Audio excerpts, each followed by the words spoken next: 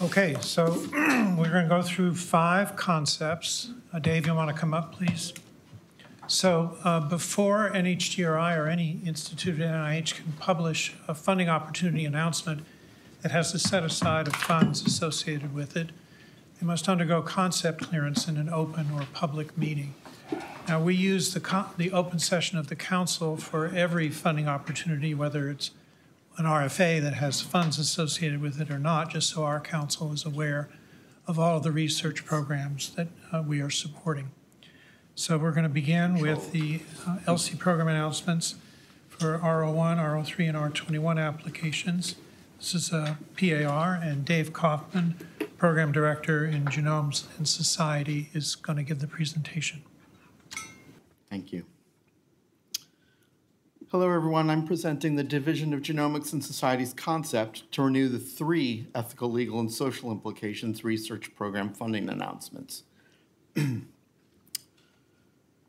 We're seeking to renew these current announcements for the R01, R03, and R21 mechanisms, which are expiring this July.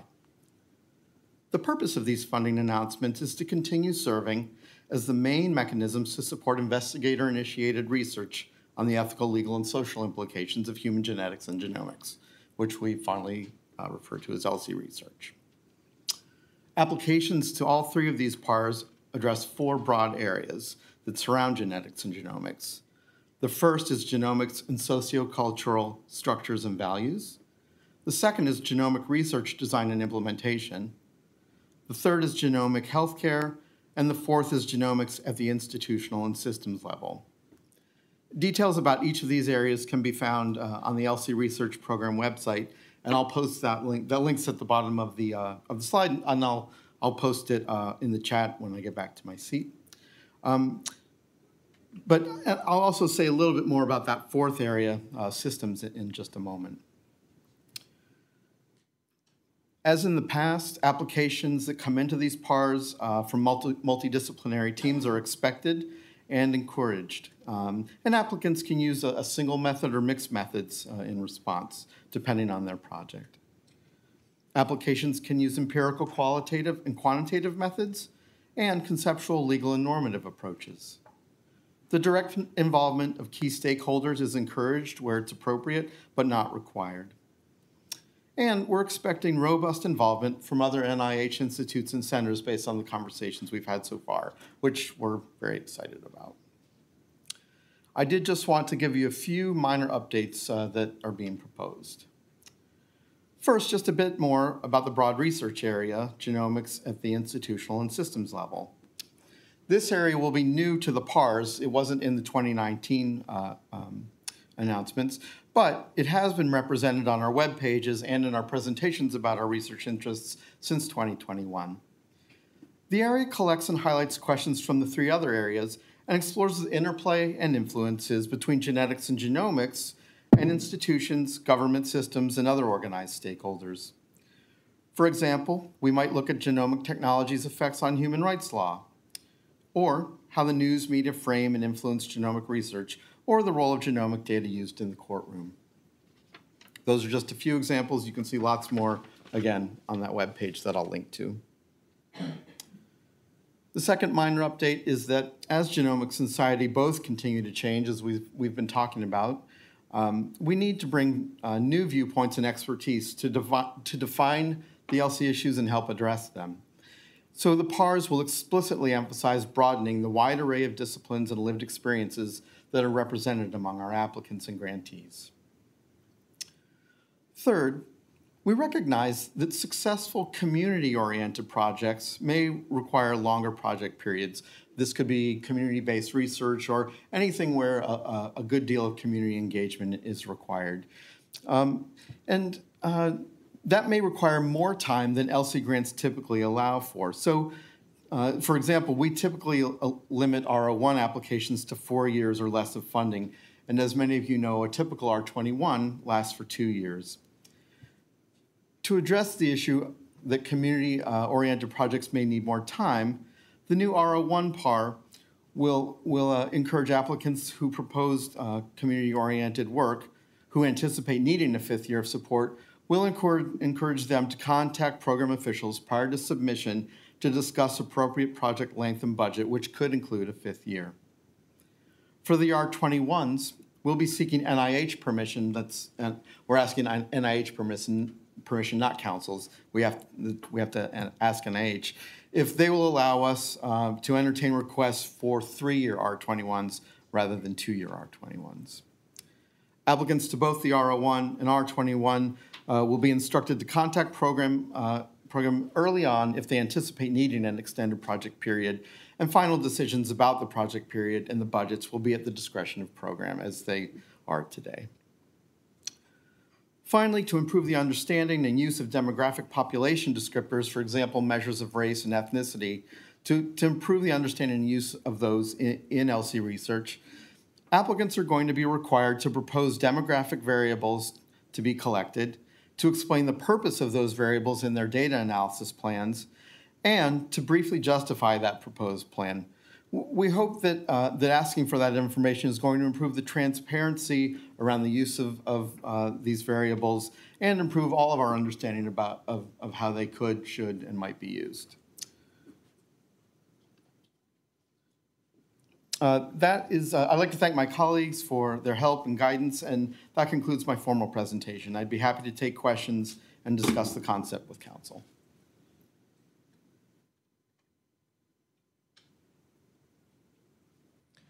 Lisa Parker, please.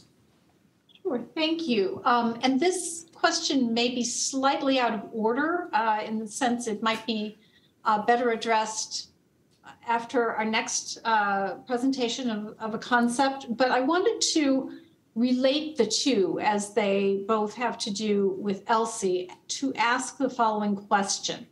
And the most succinct way is to refer to the second concept clearance where there's a statement that genomic science and medicine is the established focus of the ELSI research program. And yet some of the examples that I think you gave when you were elaborating on institutional level, and one might say, yeah, institutional and systems level considerations, one might even say genomics and social cultural structures might move beyond medicine.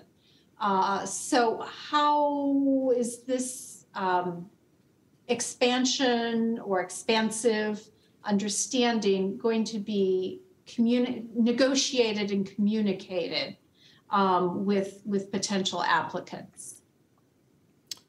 Well, Lisa, we've been communicating it for quite some time. I don't think any of these topics are particularly new, and as I noted, the new area really is mostly a result, or not mostly, but the questions that we pose as sample questions come from the research questions that we've been posting for years.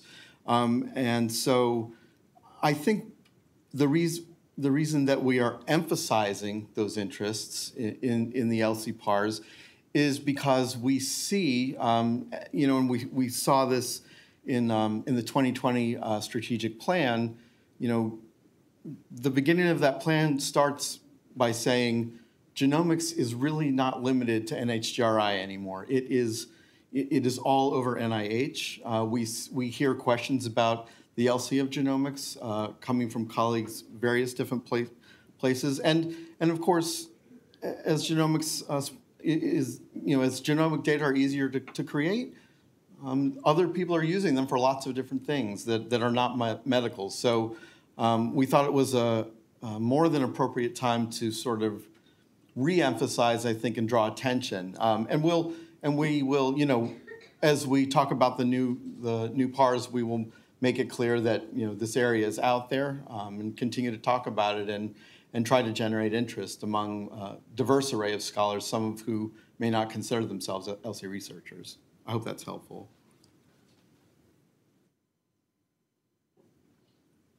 Laura? Oh. Aditya. So thank you for presenting this, and this area of research I think is critically important. You know, as I look at some of the ELSI research, I'm really struck by how quickly we are building our scientific base, but yet how slowly we are implementing our genomic findings.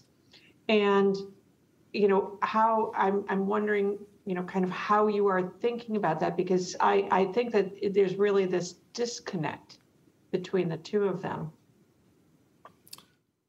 Well, I mean, I don't mean to make light of this, I think, at all. It's a great question. I mean, I think some people might say that ELSI is maybe the reason that there's slower implementation than we might like to see. We sort of joke that some people see ELSI as the brakes on the Lamborghini, and no one buys the Lamborghini for the brakes. So, but I think that it can be frustrating, and ELSI isn't just about tapping the brakes and waving our arms and saying no. And we very much intend to re-emphasize the idea that ELSI is here not just to ask questions, but to help address the issues that are existing so that we can implement in ways that benefit broad segments of the population. Kyle, did you have your hand up? I did. Okay. Yeah, just a few comments. First of all, in response to Lisa's question about area implications not in medicine, I think, it's sort of inherent to our work, even if the NIH viewed health in a very narrow sense. ELSI is about the implications of the science, and the implications they're not just limited to health. And so anytime we're exploring, what are the downstream effects of the science that's being done, we really need to think about its implications outside of health as well. That's just sort of, I think, the I in ELSI requires that.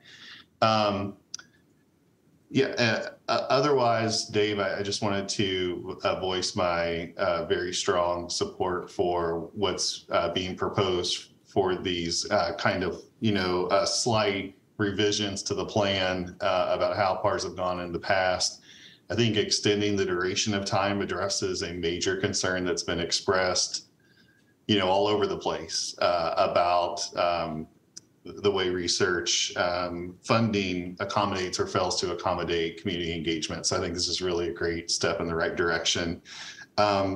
R21s in 2 years, it's really hard to do anything, in 2 years. So, and especially if there's community engagement. So I think that's a especially valuable move. I think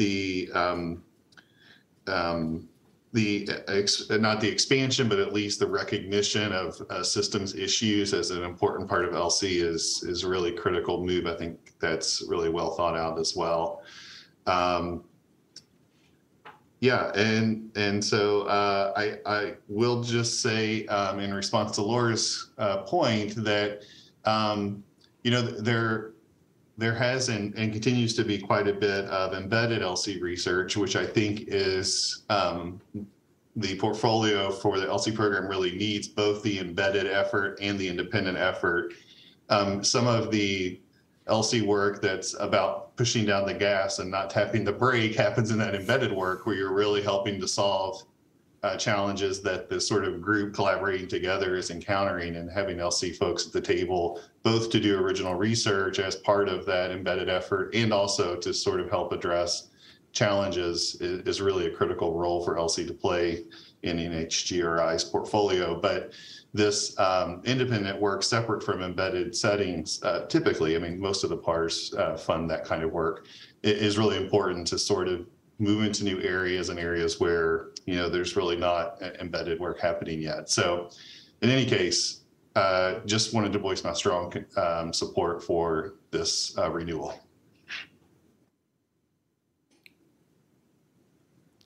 Other questions or comments from council?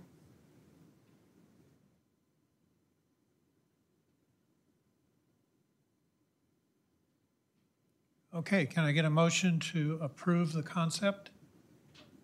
Second, all in favor? Anyone opposed? Anyone wishing to abstain? Thank you very much. Are you abstaining, Judy? I was advised to because I was not here for the Fine. formal presentation.